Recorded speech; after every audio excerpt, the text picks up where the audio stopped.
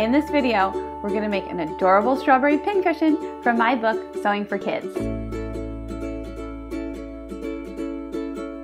Hi, I'm Alexa, author of Sewing for Kids, and this is my channel, Alexa, Teach Me How to Sew. The goal is to teach you how to sew while making cool and trendy projects. In this video, I'm going to teach you how to make a strawberry pincushion. If you'd like to see more videos like this, please like and subscribe. I'll break this video down into 8 easy to follow steps. Let's jump in. The first thing you're going to want to do is gather your materials. You're going to need both paper and fabric scissors, thread, you can use embroidery floss or regular thread, a needle, make sure that your needle matches the thread that you chose to use, the pattern printed on the website, 2 different colors of felt, one for the strawberry and one for the leaf and stem, straight pins, and maybe even a pincushion, but we're going to be making one, so. And last, you're going to need some stuffing or some sewing scraps that you're going to use as stuffing. I've linked everything in the description box below. You're going to start by printing your pattern. Make sure that the scale is set to 100% and that after you print it, the sizing square is going to be 1 inch. With your paper scissors, cut your pattern. Lay out your pattern on your felt and pin for cutting. Pinning for cutting means your pins will be inside the paper and you'll be attaching your paper to your fabric. You'll notice that I'm lining up the straight edges of my patterns with the straight edges of my fabric, and this will save me time while cutting. Once you're done pinning, you can start cutting. You're going to cut out one of everything. We can unpin our pattern now.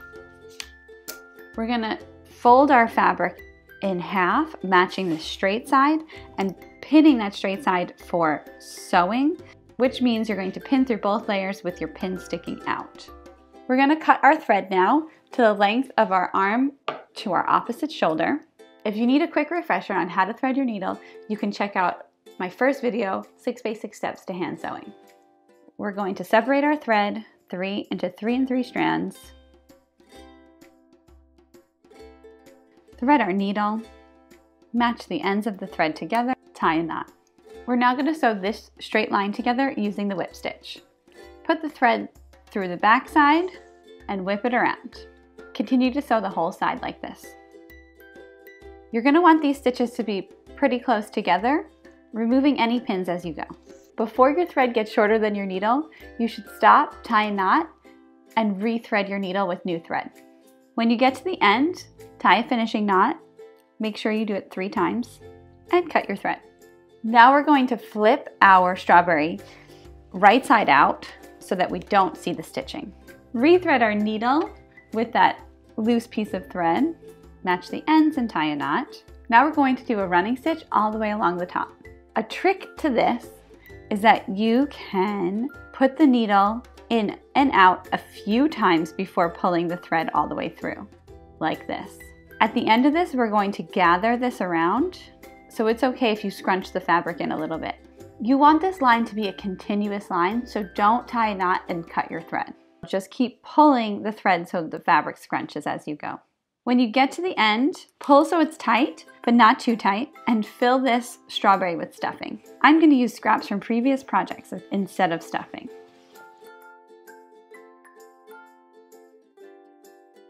Now you can pull the thread all the way tight, tie a knot. If you feel that there's too much of an opening here, you can sew that closed by going from one side to the other like this, and then do it again in the opposite direction. Once again, tie a finishing knot. We're going to cut a teeny tiny hole for the stem. Cut it much smaller than you think it should be because we can always make it bigger. So I just go in, loop up, and that's my teeny tiny hole. To make the stem, we're going to roll this stem piece up and put a pin in it. Cut a piece of green thread, separate the strands into 3 and 3. Thread your needle, match up the ends and tie a knot. Now we'll do a whip stitch to close the stem. You can catch more than 1 layer as you go. You don't have to cut the thread yet. Insert the bottom of the stem in the small hole that you just made. Squeeze it in there as best you can. Refrain from cutting the hole bigger. And now with the remainder of that thread, we're going to continue our whip stitch to connect the stem to the leaf.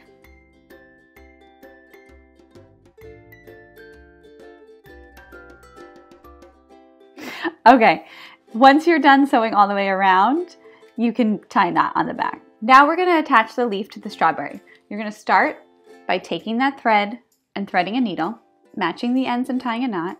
Pin the leaf and stem to the strawberry. Start between the leaf and the strawberry so we hide our knot, and do a running stitch to attach it. Make sure that you go down deep enough that you catch some of the strawberry to the leaf. This part's a little bit tricky. I like to hide my knot under the leaf. So I lift up the leaf a little bit and I tie my knot here. And you're all done. Notice that I didn't sew every leaf down exactly, and I think that makes it look more like a strawberry. Thanks for watching my video. If you learned something, make sure you like and subscribe for more content. In this video, I'm going to teach you how to make a strawberry pincushion. Well, cut it off.